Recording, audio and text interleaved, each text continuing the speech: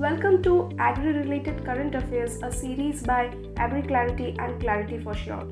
In this initiative, what we are trying to do is we are trying to cover the current affairs in shorts so that you are exam ready to tackle the current affairs in your examinations. So today's news is coming up from Puducherry. The first calf born through IVF-ET, that is in-vitro fertilization embryo transfer, was delivered in Kanuvapet village, Puducherry. This was a pilot project supported by Rashtriya Gokul Mission. Let's discuss the news in detail. First, let's discuss what is IVF-ET. IVF-ET involves fertilizing an egg outside the body and then transferring the embryo into a surrogate cow. I hope you all are aware about this, right? This allows for selection of genetically superior embryos aiming at producing high-yielding cattle to boost milk production.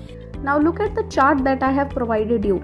In this you can see all the important information regarding the news has been covered. Let's discuss it. The target: to produce 500 heads of cattle using IVF-ET in Puducherry and Karaikal, each with the potential to yield 5,000 liters of milk per lactation. The success rate of the project is currently around 25%, which is higher than the national average. Out of 350 cows, 125 were implanted with embryos. 31 conceptions were successful. Though promising, the technology is cost-intensive and complex, requiring specialized skills and facilities. The financial support makes a big difference.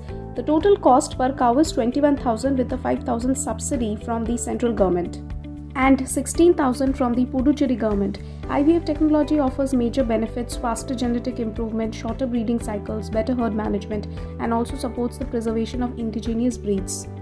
On your screen, you can see two questions for you to answer. The first question is, under the pilot project supported by the Rashtriya Gokul Mission, what is the targeted peak milk yield per lactation for IVF-ET cows in Puducherry? A. 3,000 liters, B. 5,000 liters, C. 7,000 liters, D. 4,500 liters, E. 4,000 liters. The next question, what is the approximate success rate of IVF-ET technology achieved in Puducherry's pilot project? Here are the options: 15%, 20%, 25%, 30%, 10%. And here is the third question, which institute is designated as the nodal agency for implementing IVF-ET projects in cattle across India? You have your options. Comment down your answers in the comment section. Subscribe to the channel for more such information.